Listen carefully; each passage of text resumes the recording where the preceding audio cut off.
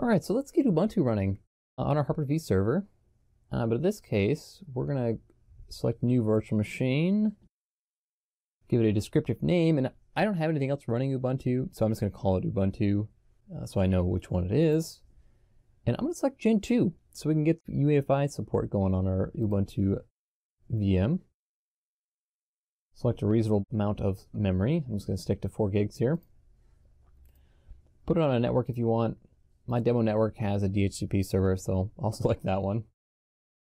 Ubuntu's not really disk intensive, but I'll give it 40 gigs just in case. And here's where we want to select your Ubuntu ISO file. So I've got mine in downloads, just called Ubuntu 18.04.1, the latest. Go next and finish. And then there's just one other step that you need to do. So we'll open up the settings for this virtual machine. And under security, we want to switch the template from Microsoft Windows to Microsoft UEFI Certificate Authority. And then, this isn't a required step, but I always like to give it a little more processor. A default of 1 is pretty lackluster. So then we'll go ahead and connect to it and start her up. So here it's seeing the boot menu. We're just going to select the option to install Ubuntu. All right, and once the setup loads, you want to select the language. So I speak English, obviously. So I'll select English, hit continue. And here, typically you'll select English US if you type on a QWERTY keyboard.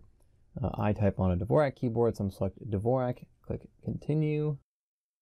And if you're installing this for desktop use, for instance, you want to leave the normal installation option. I'm going to be using this with some server applications, so I don't need any of the Office software, the games, or the media players. So I'm selecting minimal installation. And then for the disk layout, if you know what you're doing, you can select something else. But typically speaking, erase and install Ubuntu, just letting it automatically do the partitions, that's just fine. And in my case, it's fine as well. So I'm just going to select that default option. And then here it's just telling me what it's doing with the partitions and the formats for those partitions. Cool, and now the install is running. We're going to tell what side of the world we live in. I live on the west coast of the US, so I'm going to select the west coast of the US there. Let's see, come up with a name for my user. Anthony, going to pick a password. It's a fair password, which probably should make it a strong one, but you know, it's demo environment, going to leave it at fair. I'm going to leave it set to require my password when I log in. And we'll hit continue. And so here's where it's copying files currently. It's once it gets those copied, it'll go through and do the install. And then reboot, and we should be at a logon screen. And this may take a few minutes, depending on your setup. All right, when the installation has completed for your Ubuntu VM, I'll go ahead and select the option to restart it. And then once it restarts, we should be staring at a logon screen.